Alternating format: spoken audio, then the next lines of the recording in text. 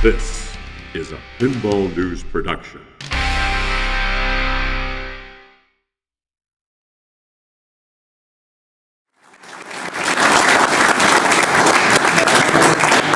Well, it's really my pleasure to be here, and I don't know what the hell's with this microphone, so I'll try to stay away from it. And I feel like I'm on a ship. But nonetheless, I'm really thrilled to be here. You know, you'll have to suffer with me today because I'll be giving this presentation in English. The only language I know, barely. Growing up in Brooklyn, you know, it wasn't always it wasn't always spoken the King's English. It's a lot of slang. Who's here for the first time at this show? I'm curious. Good. That's a lot. Because I haven't been here for 10 years. And I'm really sorry. You know, the organizers of the show, they do a really great job. And I tell you what, I was at Pinball Expo, what was it, a couple of weeks ago? 2 weeks. I don't think Pinball Expo has anything on this show. I think this is a great venue.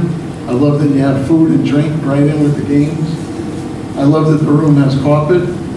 I think Rob Burke, if you listen to Rob, when you watch the video of this, come check the show out, see what they're doing. You'll find out some secrets that you can use. I think it's great.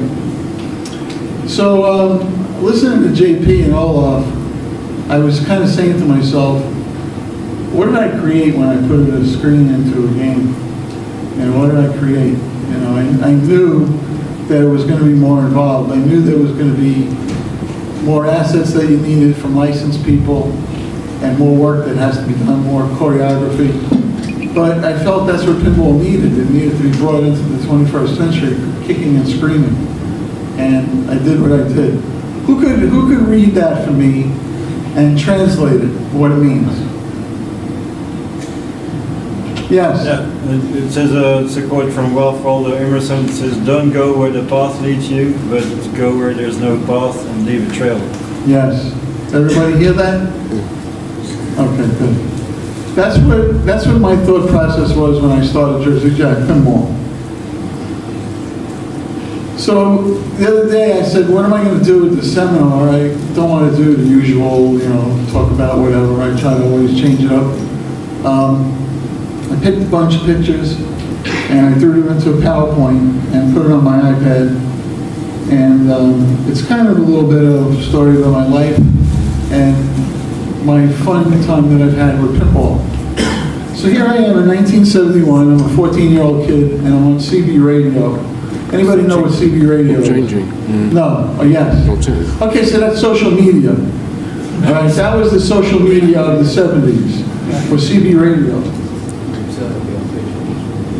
Really? Okay, well, let's see what happened here. What? It was doing this before too, right? It wasn't following.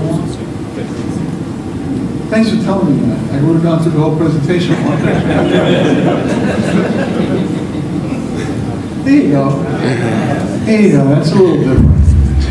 So there I am. And the radio, if anybody notices, it's open. The cover is off of it. Because I was into electronics and I got in with a bunch of friends that I met through CV. And we'd walk around Brooklyn in the neighborhood and pick up TVs and stereos, all kinds of radios, and then build things out of them. And I got knocked on my ass, you know, more than one time. So there's probably some brain damage or whatever from experimenting with electronics, but it was a lot of fun. And I actually met my wife through CB. One of my friends, Ross, he was going out with a girl named Jill, and her best friend was Joanne. And I met her when I was 15, and we started going out when we were 19, and we're married 41 years. So I owe that to CB too, I guess. This is the guy that hired me in the industry. It's his fault that I'm here. So his name was Heinz Magdalinski. He was an old German guy. Okay, I'll say that. I was 17, and he was all of like 45. So he was old. And I went on an interview. I'm not gonna go through the whole thing, but I wanted to take 6 months off before I went to college for electrical engineering. That was my plan. And my electronics teacher told me, don't go to work because you're never going to go back to school. And I said, no, that's not true. I'll go with this guy. Well, he was right. Heinz, let me take a sip of water. I went on an interview in New York City, and Heinz interviewed me, and he asked me really important questions like, you know how to solder? Yeah. You know how to read a schematic? Yeah. Okay, I like you, you're hired. And the first day that we worked together, the company had arcades in all the major colleges and universities in the New York City metropolitan area. So it was kind of weird. I'm supposed to be in college, but I'm going to college, going to Columbia University, CW Post, New York Tech, LIU, Brooklyn College, and I'm fixing games. And I met some of my friends at school, and they're like, what the hell are you doing? Well, I'm fixing pinball machines. Really? So the first day Heinz was together, he was taking me back to the train, and the next day I was getting my company car. And he said, all right, I'll take you to the train, I'll see you tomorrow. And it was like 5 o'clock, and I says, no, where are you going? What else do you have to do? Oh, I gotta go here, I gotta go there. I said, well, let's go. No, you work till 5 o'clock. And I said, no, I don't work till 5 o'clock, I work till the job's done. He looked over the glass at me. He must have thought, I can't imagine what he thought. He said, this guy's either the greatest thing in the world or he's just stupid. I wanted to learn. I lived with my parents, I was single, right? What am I going home for? I'm gonna do this. And the first time Heinz opened a pinball machine that day, it was an EM, I don't remember the game, it was probably like a high-low ace or something like that. And I saw all those relays and all the motors and everything. I wanted to cry. I had the same feeling when my mom left me in kindergarten and all the kids were crying in class, and I said, I'm not gonna cry. And when he opened the game, I just looked at it like it was nothing, you know, and kind of funny. One other Heinz story I'll just tell you. As I got better doing it, there were 2 other people that were pinball mechanics working for the company. And they let them go because I guess I picked up the slack. And I was working. I would go to work early and I would come home late and I would do a lot. I would do preventative maintenance and things like that. So, that did advance. There you go. So here's me on a Saturday in 1975 at CW Post College, which is in Long Island. And there was a school, they were doing a story about something in school, and the school photographer took some pictures of me. And I don't know what the hell I'm looking at when I'm working on this card whiz. But, and I was really proud of my tool case. You know, I was getting paid maybe $200 a week in 1975 money. When they let the other 2 people go in the company, I got $25. I thought that was the best thing in the world. Like, wow, I got an extra $25. Look at that. But I spent maybe, I want to say about $300 on this tool case. And it was made by Jensen. They're still in business, and I still have multiple tool cases over the years. They're indestructible. And what the tool case did for me was, it organized me, and it helped me do my job better. Because in anything you do, I had a shop teacher in electronics that always said, Mr. Soutane, the proper tool for the proper job. So, you know, if you don't have tools, you're not able to perform. Here's a couple more pictures. I mean, I don't know. Sometimes my daughter Jen finds these things, and I don't know how the hell she finds them, but there I am at a show, AMOA, Amusement Music Operators of America, 1977. That was at the Conrad Hilton Hotel in Chicago, where thousands of people would congregate. You couldn't walk in those shows. And if anybody notices what's behind me, yeah. I should have probably taken the picture with Bigfoot. I don't know where that game went.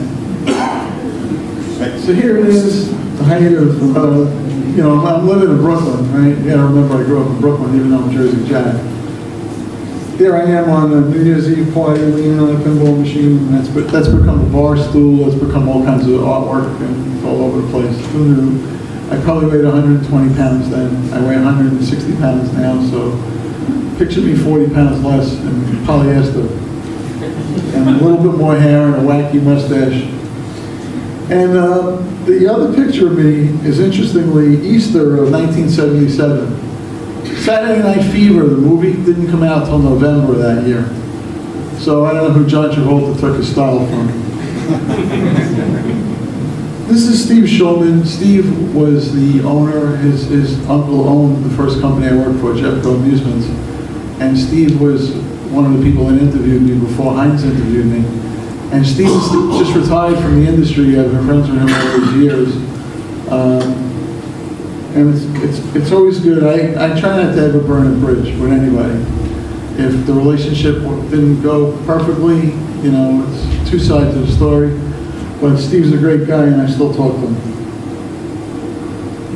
So along comes January 1st, 2011, and for about a year I was thinking of starting a pinball company. I had PinballSales.com. I was Stern's biggest distributor for a while. I sold thousands of Stern pinball machines. I think they're great. You know, they were great when I sold them. But, you know, we were in a recession, started about 2008, and sales were down. And a lot of people thought sales were down because people didn't have money. But PinballSales.com has a trademark saying. The saying is, we sell everything nobody needs. That's what you guys buy. Pinball machines. God bless you all. So I said to myself, you know what? It's not about that there's no money. It's about the games aren't keeping up with the times.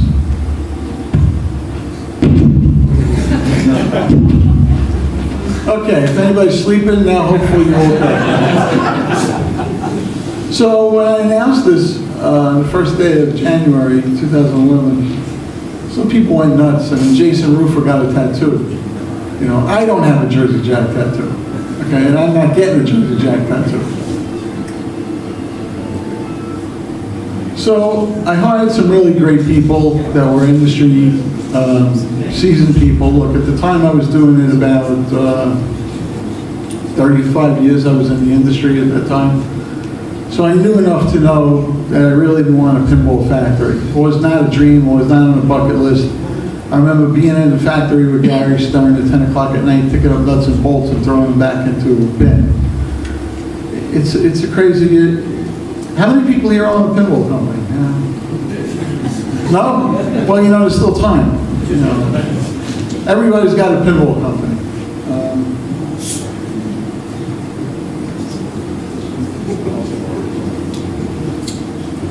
So, making it real, the lines and circles that our designer drew, they become a whitewood, as you saw some pictures before. And Wizard of Oz was one of those games where I haven't talked about it in public for years and years now. But looking back at it, I knew at the time it was going to change the world. And now, 13 years later, whatever it is, it did change the world. It did change the pinball world. Whenever we wanted to put something in the game, I just said, yes, let's put it in the game. And Nolan Bushnell, who's a friend, everybody knows Nolan, right? Started Atari, started Chuck E. Cheese, brilliant guy. He has a law. It's a law in quotes. And it is, all the best games are easy to learn and difficult to master. They should reward the first quarter and the 100th. And that was based on his experience with Computer Space, a game that was created, he was involved in creating. He had Pong that he put in a bar and it went out of order because it filled up with money. I mean, that's a problem to have. So we still work today on the philosophy of Nolan Bushnell. I don't want you going up to a Jersey Jack game and being frustrated when you put your money in and you say, this game's too hard, God bless you. This game's too hard, I'm not going to play it again. I'd rather you learn it, be able to learn it, and some of them are intimidating. Well, let's face it. You go up to Pirates, I don't know what the hell to do. I got to pick a character. The thing's yelling at me and all that stuff. But you know, it's a great game. It's a great game, and it's different. So in the beginning, I hired people that I believed in. They were very talented. You'll see Chris Granner doing sound, Keith Johnson software, Greg Ferris artwork, Dennis Nordman on design, and Matt Reister. Matt, this guy here, he was a customer who was working in a different industry, and he told me he could sculpt things and everything like that. And I said, sure, go ahead, do it. You know. I believe Greg didn't have a job at the time in pinball. Chris Granner was not working in pinball. Keith Johnson was working for a company other than a pinball company, doing software. And Nat was doing like something else altogether, not in this. So in the course of all these years of having Jersey Jack Pinball, I can't even count the amount of people that are involved, directly, indirectly. But it's great to see. It's great to see things grow. March of 2011, we had a design meeting. The first time the team from all over could get together. It was actually at a hotel in Schaumburg, Chicago, and we didn't have backlit lighting to see the. So they hung the drawings on the window and reviewed them. Okay. So you know you make do with what you have, and we did. The RGB LEDs. A lot of people didn't understand this. When I went to go get the inserts for the playfields, the guy that made the inserts told me, well, on the shelf I have yellow stars and green arrows and red circles, and use those things and put them in your game. I'll charge you less. And I said to this guy, Steve, I said, they're all going to be clear. What are you, stupid? All lights on your game are going to be white lights? Like, what kind of game are you making? No, I'm using RGB LEDs. What is that? People didn't know. But there's 139 RGB LEDs on Wizard of Oz. 139. Keep that number in mind. King Bright LEDs at the time were $2.65 each.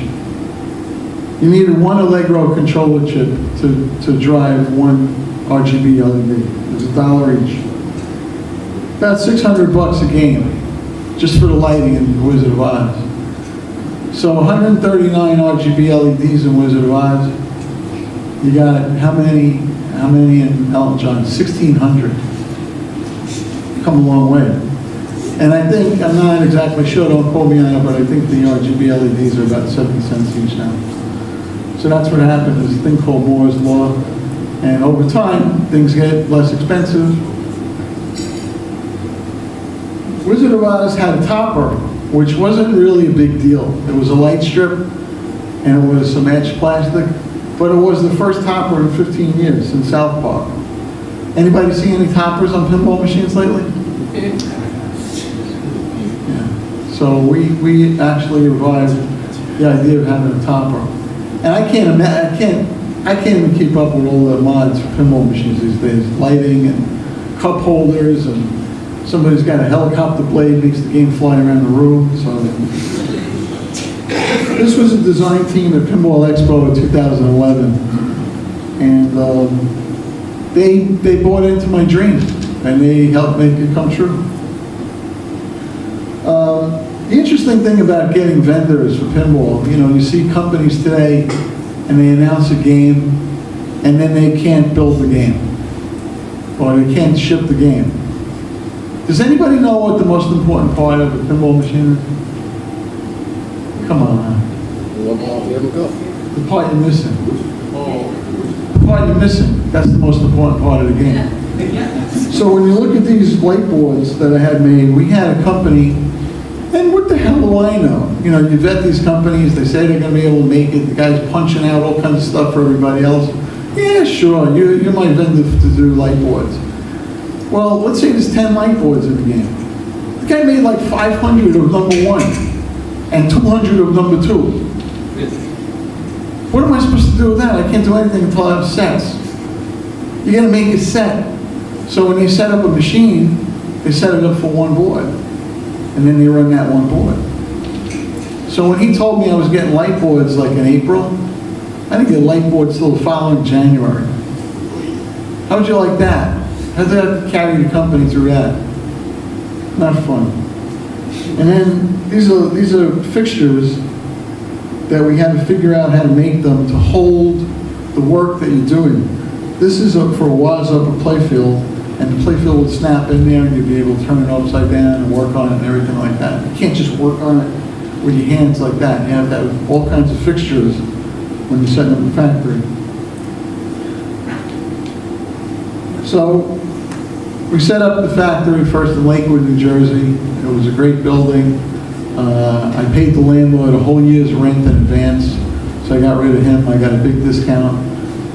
And anybody could visit us. This happens to be Joe Newhart, longtime customer of PinballSales.com, and he owns Pinball Star.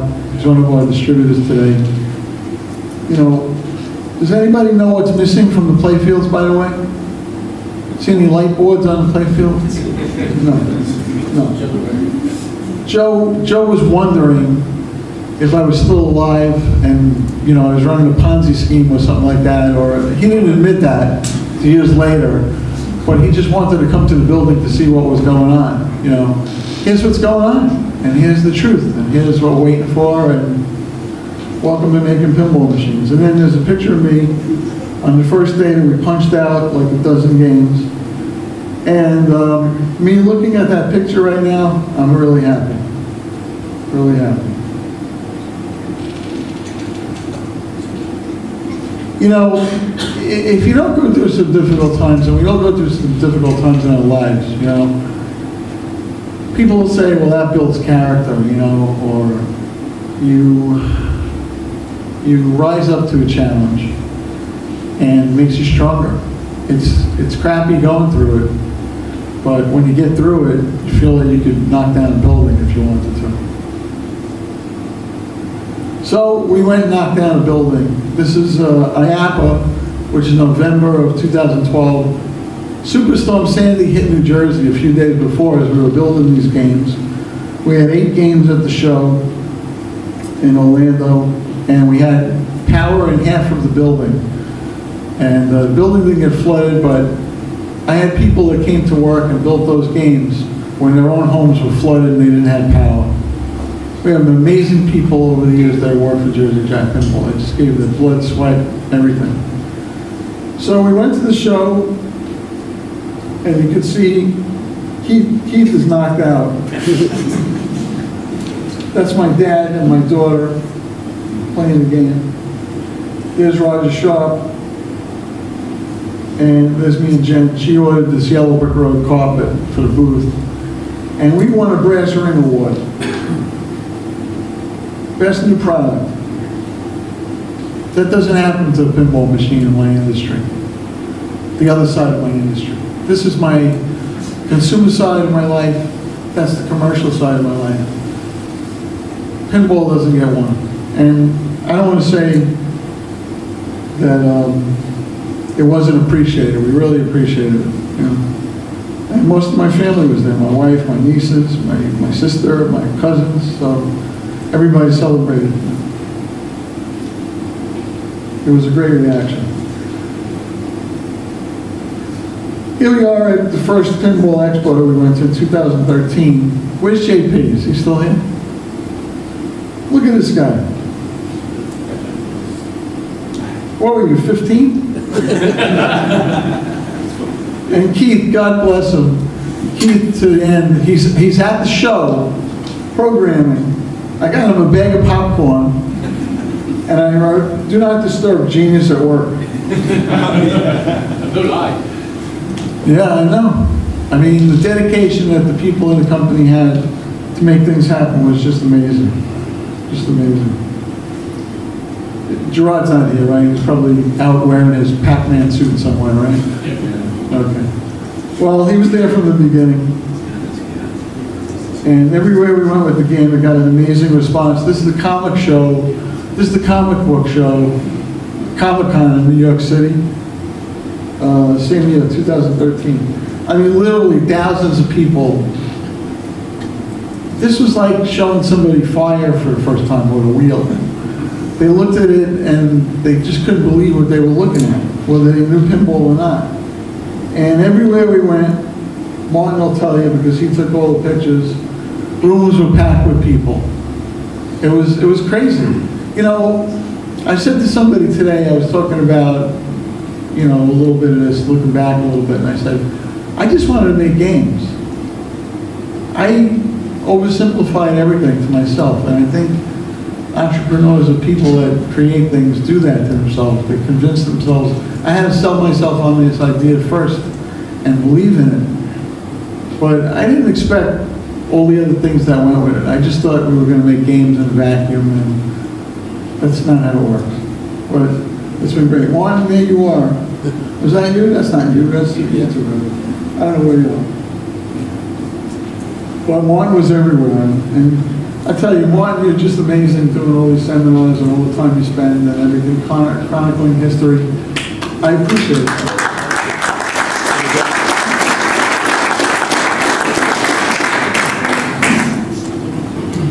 So with that notoriety came a magazine cover on Replay Magazine, our industry magazine, in January of 2013. But it's not just a monthly magazine, and I write for it. I've been writing for it. I have a column in there called Jersey Jack, and that's how the company got its name. I hated Jersey Jack. I hated the name because I'm from Brooklyn.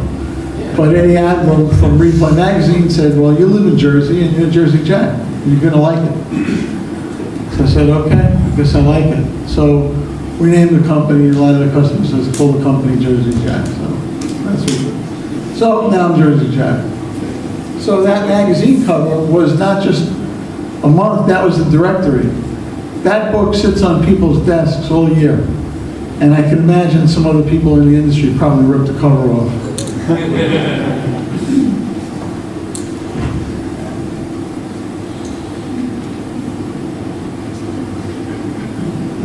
We went to the London show, and there's some familiar Dutchy faces in the picture on one side.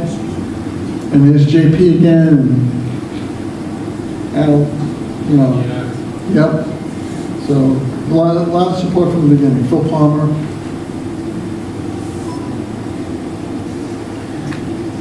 Who's this guy, Jonathan? Jonathan was there. Where are you, Jonathan? He's not in the room. He's running around somewhere. We shipped the first game, and it seemed like forever. We shipped the first game on April 29, 2013. And R&L carriers came, and I did a half-ass cartwheel in the front lawn like I used to do. Some customer that's a bone doctor called me up after one of my cartwheels, and he said, listen, you're going to break your hip, so don't do that anymore. So I stopped doing that. I actually listened to the guy. I don't think I break my hip. I could do a cartwheel right now in my dreams. So there was this guy, Pat Waller, right? And we rented a building from him. He had a building in Harvard, Illinois, in the middle of cow country, speaking of cows, and cornfields. And I rented the building from him for $2,000 a month, and we put our development office there, and everybody would go there to work. And one day there was a roof leak, and there was water dripping inside the building, and I went to the building. I got there about 10 o'clock, and the guys were there already, and there was a big bucket full of water. And I said, where's the landlord? And I think Eric said to me, he's on the roof. So I went outside, and it wasn't a high building. It had a peak, and there was Pat. I said, you know, Pat, you're a really great pinball designer, but you're a really crappy roofer. And we had a talk, and Pat joined the company on September 16, 2013. And you know, it's kind of been chronicled. I let him do what he wanted to do with Dialed In. You know, but first we had to finish The Hobbit. If anybody remembers when we revealed The Hobbit, it was kind of half-assed. They didn't give us all the assets because it was a secret. I learned something about licensing a live license where you have a movie that hasn't been released yet. See, everybody knew what the Wizard of Oz, the witch looked like and everything like that. Nobody knew what Smaug the dragon looked like or other assets because they were protecting everything. So we released the game and it looked good until we saw the assets and they said, nah, we can't release that game. We had to do it over again.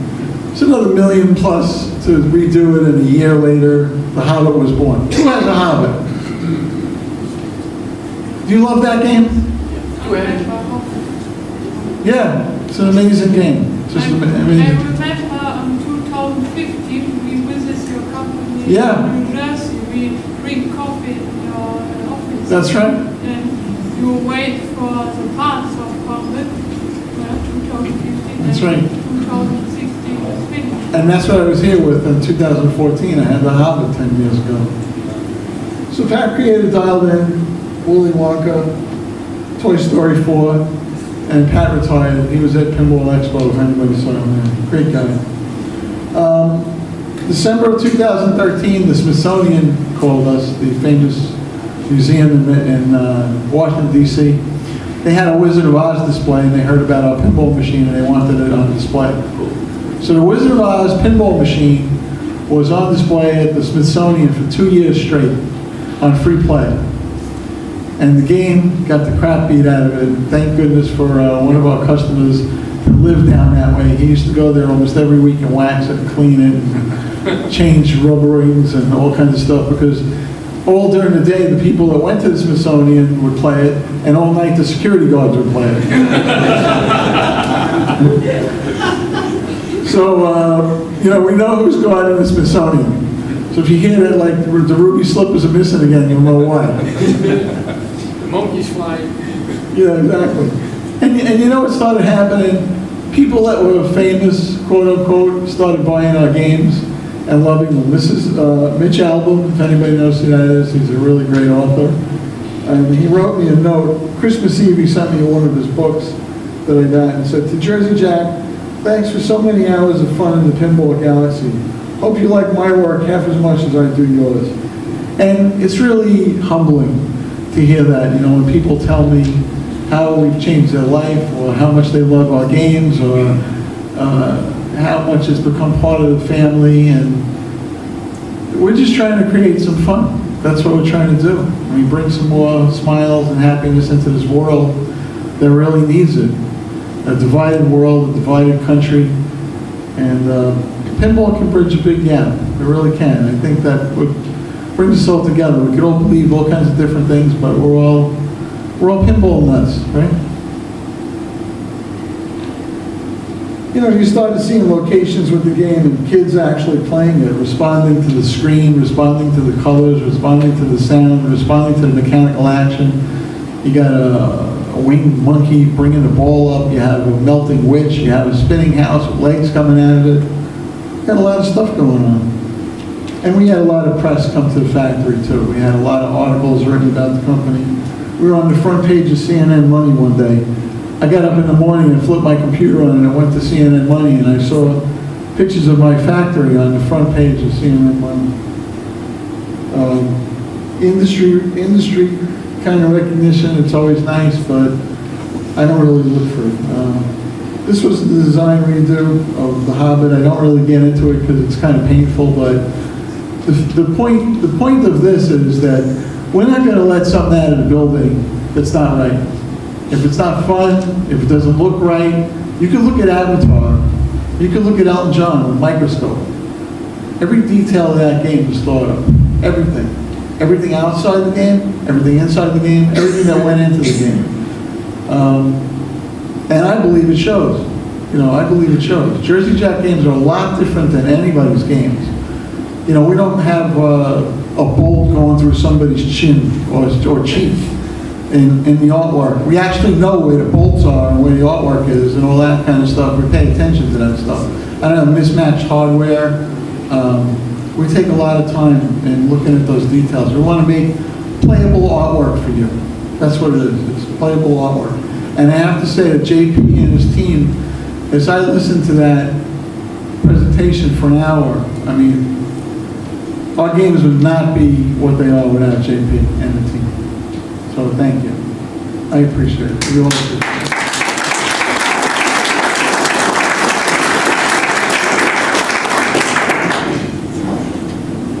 This was picture slash loving Wizard of Oz. There were people saying, "Oh, Wizard of Oz is a girl game. No guys want Wizard of Oz." Well, this kind of proved that wrong.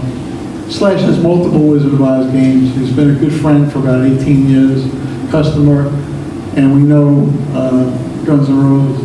This picture of me as the mayor, Greg drew that of me, and I guess my hair, it still does that. I guess so. But I don't have the mustache, so maybe I'll have to grow that back. Guns N' Roses was a game I didn't want to do. There was already a Guns N' Roses game. I don't want to do another remake game at the time. Slash calls me up and invites me to a show in the Meadowlands. I go to the Meadowlands and I see the show and I say, holy shit, I got to do Guns N' Roses game. You know, and the rest is history. Great game. You know, this is during this is during COVID. This is October 6th, 2020, the day after we released the game. I went to the factory for the day, and Slash was there for the day. And he's a character. He loves pinball. He loves pinball. He's a great guy. Does a lot of charity work with us too. And we got everything on that game. You know, the more assets I could get. You know, I'm responsible for licensing in the company. Other companies have 5 or 6 people. We just have me working part-time on licenses. But I need to get all the assets. I need video, I need audio, I need cooperation from the person. Maybe like Elton John did speech calls for us. You know, so we need buy-in. The more assets we get, the better game we make. And Slash really made sure that we got everything. Really did. The Godfather. It's not me, but it's me. I wanted to do that game, and we did the game. And God bless you, Steve's on the truth. It was a lot of fun doing it. It really was. It was a lot of fun. And the game came out beautiful. I had to negotiate for different characters that weren't part of the license originally. Paramount did not have Michael Corleone, also known as Al Pacino. So I had to negotiate with his people to get him on this game, and I wasn't going to do a game without Michael Corleone in the game. He's the Godfather, right? So I offered him, generously I offered, my first offer was a pinball machine. And his lawyer came back and said, it's been a long time since Al worked for pinball machines. So I came up with some money, and this is the first time his image and likeness has been on a consumer product. So that was a big deal. Eric did a great job on the game too. Here's my friend Steve Ritchie, April 1st, April Fool's Day 2008, Monterey Bay. I was in California with my wife, and we met for lunch, and we were driving up to San Francisco, and I think 3 bottles of wine later, we made it to San Francisco about 3 in the morning.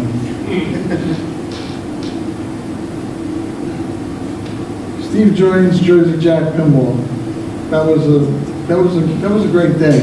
I think it was really something. You know, if you think about this, I was a street operator operating games in Brooklyn. You know, I had pinball machines on location, video games and all that stuff. And I would open up a box, like when Funhouse came out, I would always get my games in box from the distributor. I wouldn't let the distributor open them because I want to open the box. Not that open box really, I want to make sure nothing happened to the game before, right? So I would unbox games like, you know, Black Knight. I had a Black Knight in a location for like 15 years without moving it. I mean, it's ridiculous. Flash at a bowling alley in Brooklyn, you know, like Funhouse. I had a Whirlwind Candy Store in Brooklyn, and the game said, "The storm is coming, return to your home." And people ran out of the freaking place. I saw it. They ran out. I just set the game up. What are you doing? I had a Stratobox at this place called Cafe Europa in Queens. And it was in the back room where people used to play cards. These old Italian guys used to go for their coffee and play the cards, brish. And the game would say, "Help me, help me, help me." Cops ran in the back. Cops were getting coffee. They heard the thing say, "Help me." They ran in the back. It was crazy. Golgar spoke. I mean, it was a different time, but my point is this. I never imagined that Pat Waller would come to work for my company. I never imagined that Steve Ritchie would come to work for my company. And, you know, Pat retired from Jersey Jack Pinball. And he made some great games with us. And Steve is making his second great game for Jersey Jack Pinball. I'm really proud of that. And I'm happy that we're able to do that. Steve's a good friend. You know, he wanted to do things with Elton John. that some other people in the building were skeptical about. Like, he had to make these little tiny coils and things to make Elton John's hands move, magnets, and turn his head. And I had people call me up, because I'm not at the factory every day. I'm in Jersey, the factories in Elk Grove Village. They call me up and say, listen, can you convince Steve, because I'm like the Steve Whisperer, apparently. Can you convince Steve that he doesn't have to have the head turning and the hands moving? Yeah, you know what, I'll talk to Steve. Hello, Steve? Yeah, how's it going? Good? Yeah? What's the matter? Nothing's the matter, everything's fine. Just keep doing what you're doing. Don't let anybody bother you. That was it. You hire Steve Ritchie, you're hiring Michelangelo, you're not teaching him how to paint the Sistine Chapel. Leave him alone, give him a budget, and a little bit more, give him time, and a little bit more, and you get a game like Elton John. You don't get games like he was making before for somebody else. Didn't leave him alone. He's a lot happier, and you get a better product. That's what I think, anyway. I'm happy about that. Yeah, the picture with me standing with the game, that was at Christie's in New York City, where one of the games we donated, that went for like $90,000 to benefit the Elton John AIDS Foundation. So that was nice. When I gave Steve the license to Elton John, he famously said, I don't want to do that. You know, JP wasn't the only one. Steve didn't want to do it. Steve wanted to do like blowing crap up and airplanes and all kinds of stuff and cars racing off a mountain into the oblivion and all kinds of shit, whatever. You know, that's Steve. You know, I can't blame him. But next up was Elton John. I'm like, Steve, you're going to do Elton John? Really? Yeah, he'll get to love it. And he did get to love it, because we had a licensed person that we had meetings with every other week and then every week. His name was Ben. And he made that so much fun to do that project. Elton John himself and his husband, David Furnish, you know, they looked at everything. And I could just imagine, sadly I didn't see his face when the game was delivered because he wasn't home. But I could just imagine them playing that game. Maybe one of these days he'll actually tweet a picture. And one of the first things I sent to Steve was an old bumper cap that I had on my desk from Captain Fantastic. And I said, Steve, on the game somewhere, you got to talk to whoever, you know, Franchi, whoever's working on the game, Yossi, and incorporate that in the game. That's my homage to Captain Fantastic.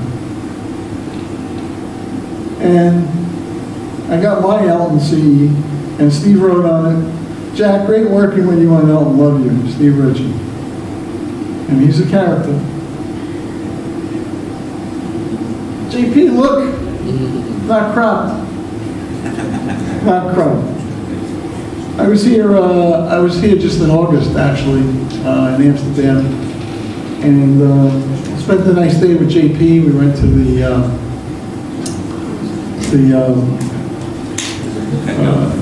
Anne Frank Museum, and we went to Van Gogh, and we had a great time. Same day I arrived, I went to Rotterdam. I finally made it to the Pinball Museum, and they do an amazing job there. Has everybody been to the Pinball Museum? Yeah. I have at least 5 times. 5 times? Well, I'll get you a medal. Oh, I'll be honest. Or a chest to pin it on, one or the other. I got one. This is just Pinball Expo a couple weeks ago. And of course, Martin's in the front, leading the charge with Jonathan. It was great. It was great to see the response of Avatar.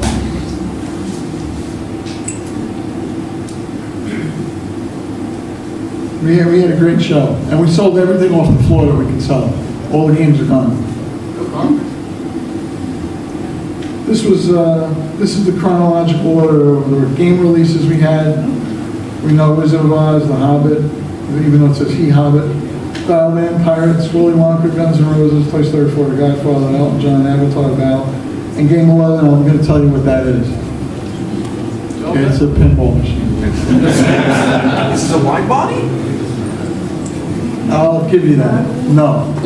Oh. Yeah, you got something out of it. That'd be white bodies. At my office at the factory, when I had an office there and I had a factory in Jersey, you can see my desk. You know, it's crowded with all kinds of tchotchkes that people give me or I trade things for or whatever. And there wouldn't be a week that went by that people wouldn't visit us, just drop in on us. And what I probably miss from that place that now happens in Elk Grove Village is that a lot of kids are really curious about pinball. We had schools, we had from high school and college courses, they teach science courses that, you know, pinball technology actually is relevant to. And they want to go study how pinball machine works.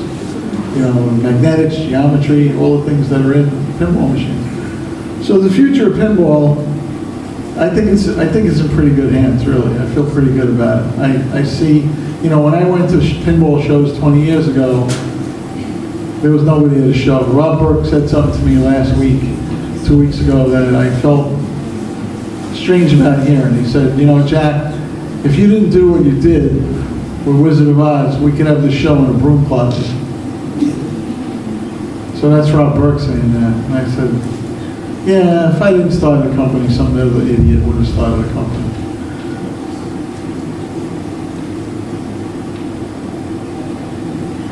So that's kind of what I did. Do not go where the path may lead. Go instead where there is no path and lead the trail. Yeah.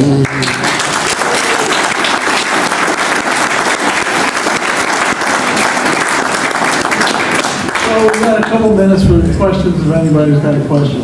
Yes? When you have a question, please wait Oh, till the microphone is there, because then everybody can hear you. Will you be making any white bodies in the future, or is that? It's possible. I mean, you know, I never say never. Possible. I mean, we're set up for it, certainly. So Okay. could happen.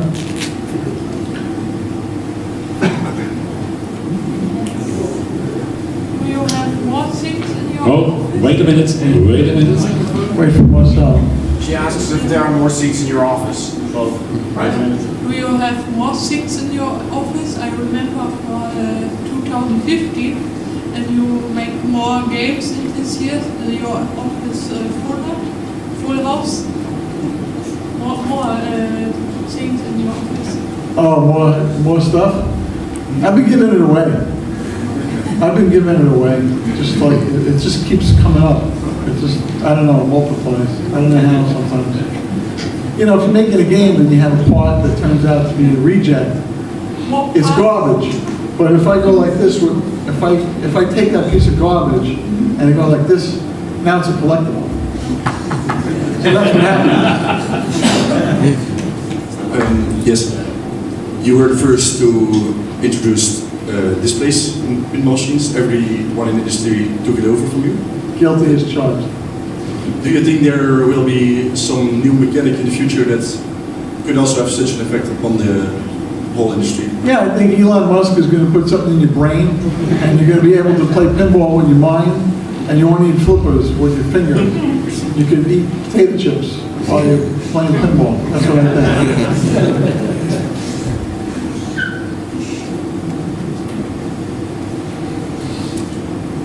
It better be a good one.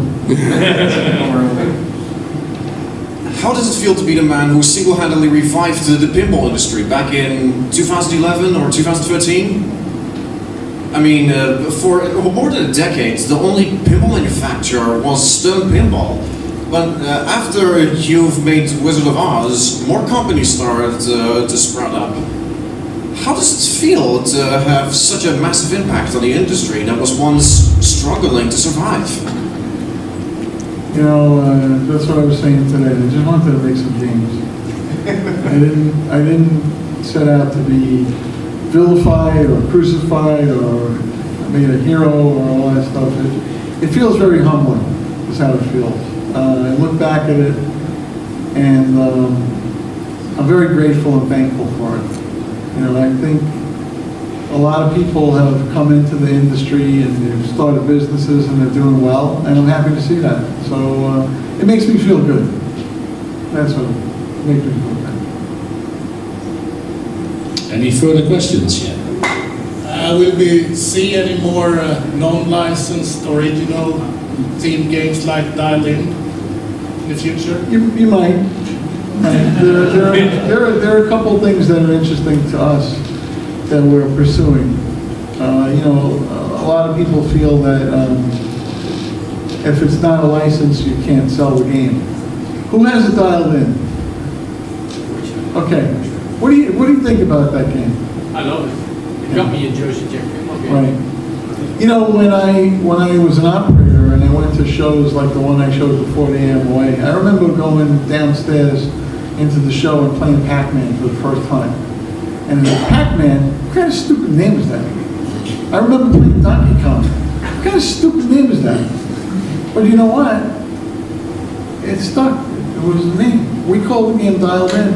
We could have called the game anything. Sunny Day at the Beach. And everybody went nuts. Oh my God! Wait, look what they called the game.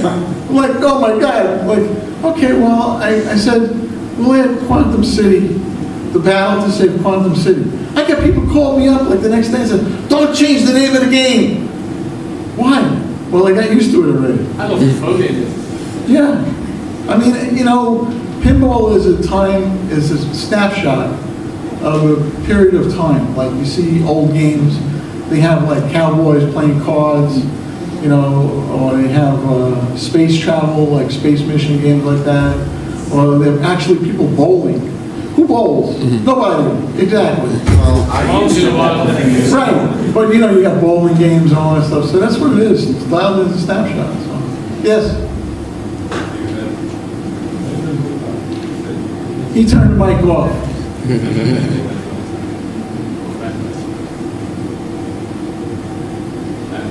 I'll try to talk loud. Do you have advice for people that want to create their own pinball machine, like start with the hobby projects? Yeah, well, you know, I saw some pinball machines here that are out there, homebrews.